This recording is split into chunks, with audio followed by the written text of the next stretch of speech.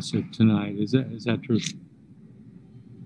Yeah, I mean, I I need to be more aggressive and be in attack mode and just try to lift the level of urgency and from the start. So I thought our second group came in that second quarter and really picked it up.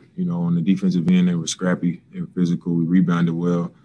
The ball was moving around, and I thought that was when we really kicked it in gear. And we pretty much sustained that, for the rest of the way. Next question is coming from Jason Quick with The Athletic. Dame, how, like in the past, we've talked about it's easy to forget that you guys are people first before players. And in that respect, whatever Yusuf has been going through back home, can you notice that from him? And have you tried to assist him in dealing with that in this early season? I've been aware that, he has some things going on with his family, and I think that comes first, that comes before basketball. And I think that we all understand that, and we've all been through things that, allows us to understand that, it can weigh on you, and it takes a toll, and it, could take away from your focus or just how much you care about, what happens on the court. I've been in that place before.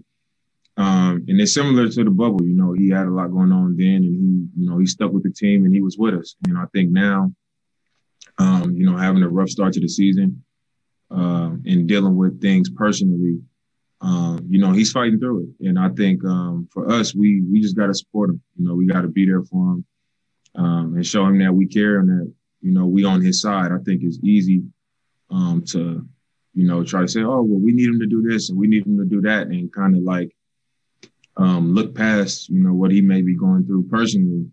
But that's not what we're here for. That's not why they call us teammates and why they call us friends. If one guy is struggling, we got to be with him, and it's easy to be with somebody when everything's going well and they're happy and they're playing perfect, or close to how we want them to play or whatever the case may be. It's easy to be there for them, and it's easy to be a friend. It's easy to be supportive. But when guys are going through things, that's when you got opportunity to show, what type of true teammate or true friend or whatever you want to call it is. And, we've been there for him. We've supported him, and we're going to continue to have trust and faith in him. And, I thought tonight he was great. And, that's what it means to be a part of a team. Yeah. Thanks, man. Next question is coming from AJ McCord with Coin6. Dame, along those same lines, the last 24 hours have been a lot for the country. And I know you guys as teammates are never ones to shy away from talking about things beyond basketball. What has it been like to process what's going on in this country in the last 24 hours with balancing getting ready for a basketball game that it felt like at least a lot of outside pressure to perform dominantly in? To me, it's unbelievable. But I think it brings the obvious to the table. Guys around the league have spoke on it and, talked about how we pretty much live in two different Americas. Being a Black man, I know what that situation would have been had people of color decided to take that type of route. I know it wouldn't have looked the way it looked. It wouldn't have been, it wouldn't have been that way. And, I think that's the obvious. So everything that guys have been saying, everything that people have been speaking out saying, I share those same sentiments. It's just disappointing. It's disappointing that that's acceptable, and it's not viewed the same as, people protesting and people fighting just for something like equality, and not being called protesters, being called terrorists and criminals and things like that. And, it's not viewed the same. I think that's an issue, but it's an even bigger issue that it was just accepted. It was acceptable. It was like, you got people at Nancy Pelosi's desk. Like, come on. Makes no sense. Thank you. Next question is coming from Jamie Hudson with NBC Sports Northwest. Same with Nas finally making his return. What was it like to see him back out there? It was good to see him out there. He's been through a lot. And then coming back this season, missing a lot of time, having to work his way back with his conditioning, you know, all those things.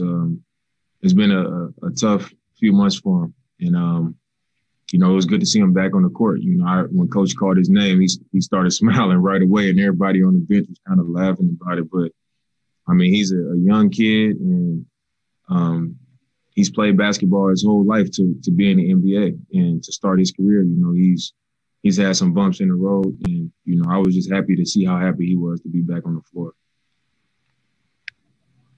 Our last question is coming from Dwight James with NBC Sports Northwest.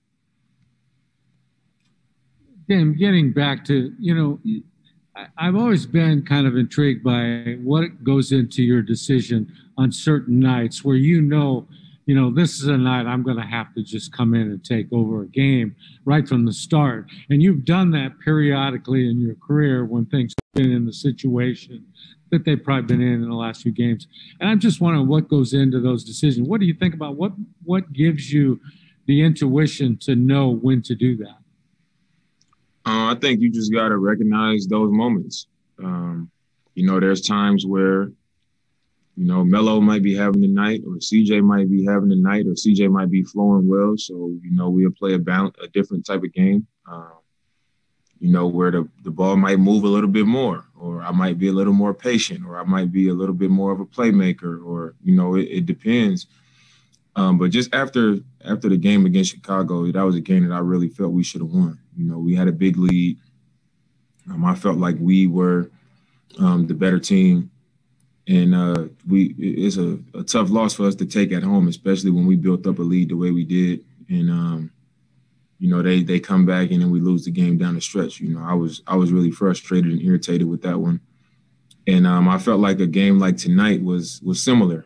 You know, a game that we feel we should win, their best player not playing, a pretty young team, and a team that we're more experienced in. You know, I felt like it was a game we should win, but I was like, it can't.